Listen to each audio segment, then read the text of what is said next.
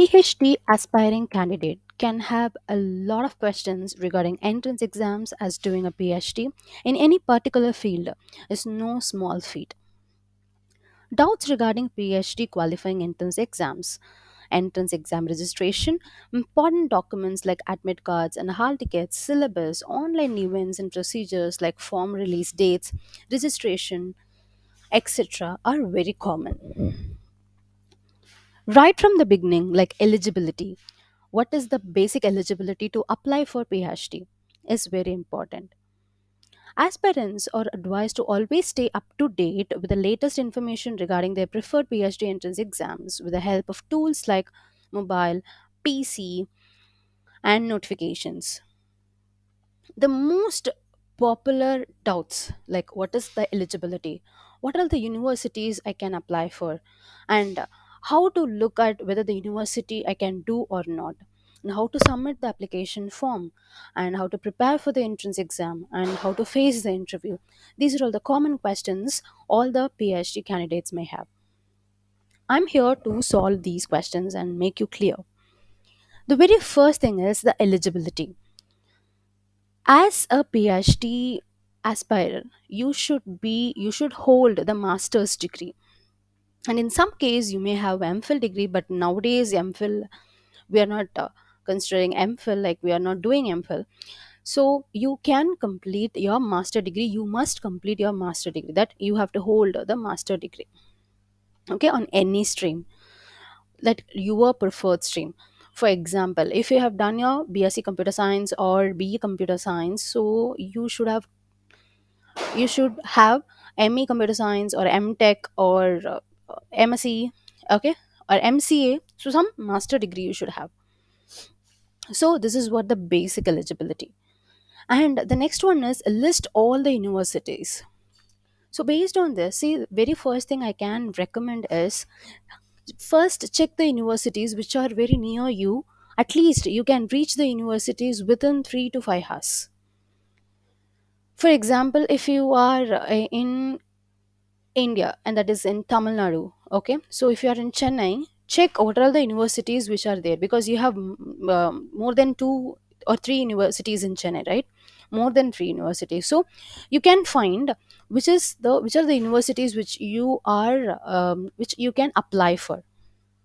Okay, if you are in some other place like Trichy or Erode, if you are in Erode, you can look for the universities which are very near you. Like you can look for Coimbatore, or you can look for that is any universities which you can reach within at least 3 to 5 hours of time period. Because as you're applying for the university, even if it is in the college, you should be able to commutate from your location, from your residing place to there. So you have to list the universities, and that universities should be the reputed universities as well. Okay. Second, third one is what you have to look for the more information about the university. Now I'll show you how to look for more information about the university. Let us consider that I have chosen Bharatidasan University. So though I have completed PhD, so I am just giving you some understanding that you are going to select the Bharatiyar University. For example, if you are willing to select the Bharatiyar University, Bharatidasan University, see, you have to log in to the page, okay, and in the admission link you can find PhD admissions, okay, in some. So this word may vary, okay, most probably it will be around PhD. In few universities they may also have a separate department called R&D. Okay, so you can just look for that PhD admission. Once you click PhD admission, you can just scroll and see what are all the various links which are available, and you can see what is the last day to submit for the online application. Okay, this is 31/7. So know this, so most of the universities will complete the online test within July. In few universities they may extend up to August. Okay, so the entrance exam schedule may vary based on the university. Some few may keep it on April, May, June. Sometimes it might be Jan or February, but it will not extend more than April. Sorry, it will not extend more than August. Okay, until August. So it depends on the universities which you're going to apply for. So you have to be very clear about it. So here you can see in Bharathidasan University, the last date of online submission application is 31/7/2021, and the online test is on 8th, that is 22/8/2021. So once you have submitted the application form, so here you can see in that page itself you can find all the relevant information about how to apply online and what is the next procedure. And once you have applied and you have paid the fee, so you have to pay some fees. Okay, the fee also depends on the university. In few university they may ask you for 1,750. Okay, so it depends.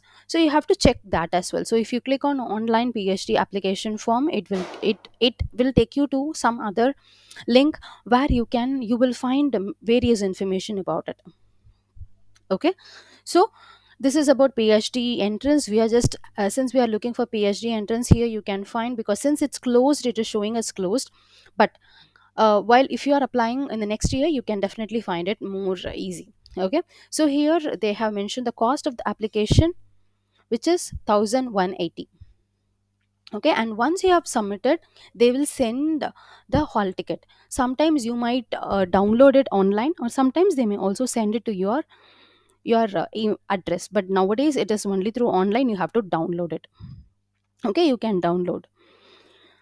So this is about like what, see, look for the more information about the university. You have to go and look, you have to open its website and read more about it. See, many will give some information. For example, see, the dates is not fixed. Okay, this time they have extended up to 31/7. It might be due to COVID. It is not mandatory, and it is not often that always they will be giving this date as the last date. Okay, in the next year they may also keep it as of June. So you should not rely on the information which you are hearing from others. You have to go and check the website, university website, to confirm. Though it might be a very trustable, you are receiving the information from very trustable person, it is better to go and check, because even they are not aware of. Okay, everyone are not aware of what is the exact date. Only if you see, you will get more information about it. And next one is you have to submit the application form online. So nowadays it's completely online, so you can submit it, you can pay for the exam. Next is prepare for the entrance exam. So preparation means a lot. So most of the questions, it will be from previous net exam or a set exam. Okay, state eligibility test. So if you are from Tamil Nadu, so TN set it will be, or set state eligibility test. You can find some previous year question papers of set and prepare for that. Okay, and if you can also learn from net exam, so most probably it will be from set. If you are from Karnataka, so you have a Karnataka state eligibility test, so you can gather some previous year question paper from that, and you can prepare for that. So research, the topic research is very common. Okay, it is, of course, definitely they'll ask on a research topic. You should be ready on the research topic as well. So there is a research methodology book which is available, so you can download it. If you want it, please message me, give a message in the comment. I'll definitely give you the link to download the research methodology complete book.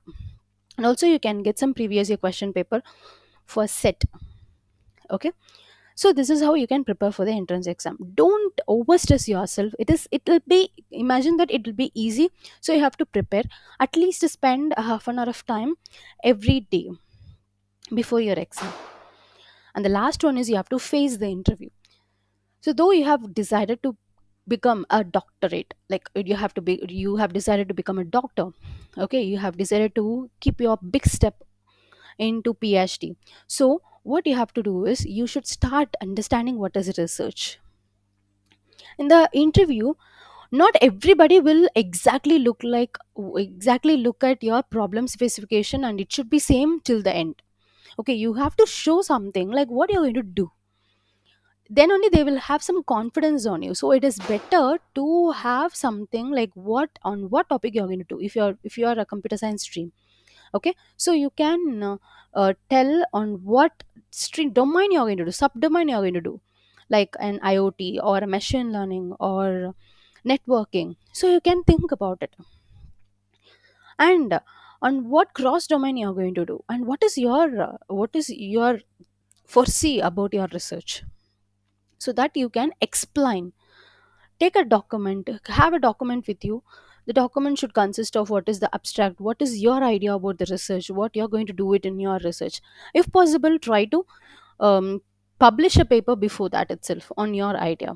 So since I have met my, I went to the interview with a one paper published in Scopus Indexed, because I'm very clear about what I plan to do. Okay, so you should also be clear like what you're going to do, then only you can excel in research. So research is not very tough as you think, but it is also not very easy.